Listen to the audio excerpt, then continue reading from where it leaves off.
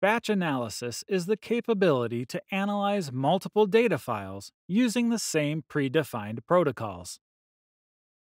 To use this function, select Batch Analysis under the Analysis tab in the Clampex software.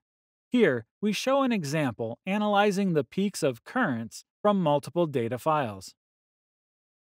To start, select a data folder in the Data selector and open it. The data files will be displayed in the trial window. Next, go to Macro and select Record. Type the name for the macro in the Record macro window. In this example, we will name it Peak. Next, we will set up the analysis. On the data file, change the X and Y axis to zoom in accordingly.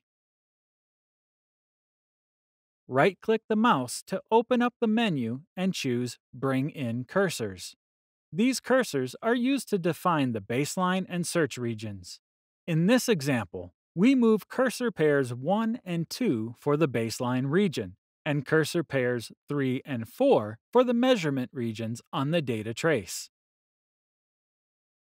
Go to the Analysis menu and choose Measurement. Select cursors 3 and 4 for the range. Select the signal and signal polarity. Select cursors 1 and 2 for the baseline mean level. And now we can run the analysis. All data files will be analyzed. Data will be displayed in the Analysis Result table. On the right, you can see the peak value versus time is plotted in each data file. When you finish, click the Stop button to stop the recording. The macro we just created is automatically saved under the user folder.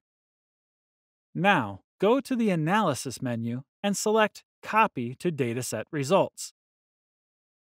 Choose the columns you want to display on the Data Result table.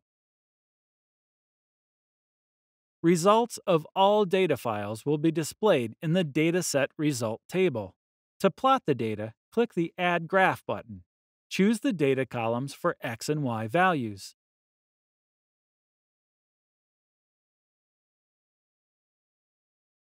Results of all data files will be plotted simultaneously. You can also export results to Excel. To do so, go to File and select Export Result. Check the Analysis Result box and choose Excel. Data will be displayed in an Excel table. At this point, batch data analysis of these 4 data files is complete. If you want to analyze other data files acquired by the same protocol, we can use the recorded macro to analyze them. To start, open the data folder of interest in the Data selector. Select the Analysis tab. Next, select the macro we just created, which is called Peak, under the User tab. Run the selected macro, and all data files will be automatically analyzed.